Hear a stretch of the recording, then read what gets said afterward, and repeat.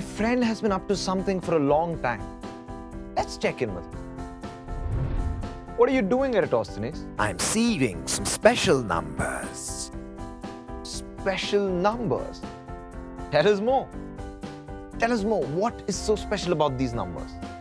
These special numbers are building blocks for all other numbers.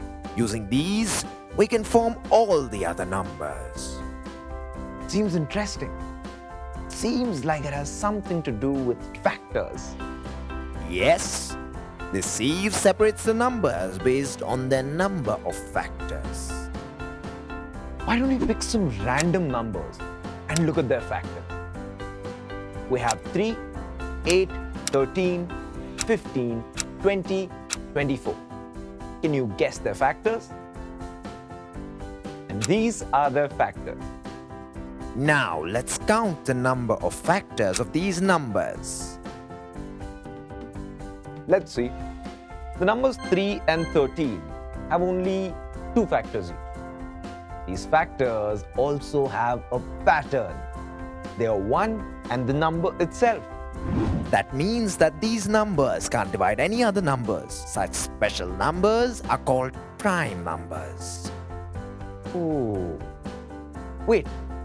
If these prime numbers can't be divided by any other numbers except 1 and itself, it also means that they will not be multiples of any smaller numbers than them except 1. Yes, that's how my sieve separates them from the rest of the numbers. So numbers like 8, 15, 20 and 24 have more than a couple of factors.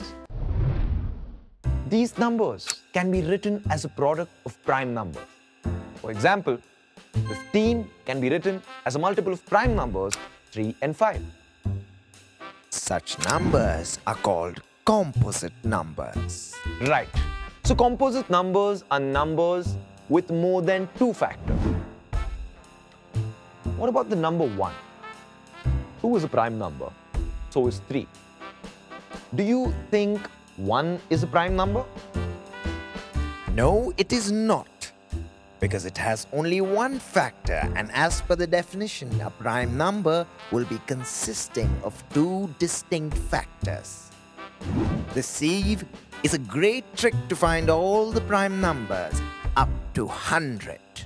To find those, let us start with number 1. As we have seen that 1 is not a prime number, so we can cross it out. Since 2 has no other factor smaller than itself, except 1, we encircle 2. We can cross out all other multiples of 2. That is 4, 6, 8 and so on, as they have more than 2 factors. Similarly, we can encircle 3 and cross out all the remaining multiples of 3. We can repeat the same for 5 and then 7. Encircle 11. Oh, wait, seems like all the multiples of 11 are already crossed out. So, all the remaining numbers which are not crossed can be encircled as they are prime numbers. We have crossed all the composite numbers till 100. All the encircled numbers that fall down from the sieve are prime numbers, while crossed out numbers other than 1 are composite numbers. This is the sieve of Eratosthenes. If we can count all the prime numbers till 100, we can spot 25 prime numbers. 2 is the smallest prime number. Great! Now that you are familiar with prime and composite numbers, let's try to observe some patterns. Can the sum of prime numbers be a prime number? Yes, 2 plus 3 is equal to 5, and 5 is a prime number. So the sum of 2 prime numbers can be a prime number. What about 3 and 7? Adding these numbers would yield 10, and 10 is a composite number. It means adding two prime numbers may or may not give us prime numbers. Can two consecutive numbers be prime numbers? Yes. 2 and 3 are consecutive and they both are prime numbers. 2 and 3 are unique.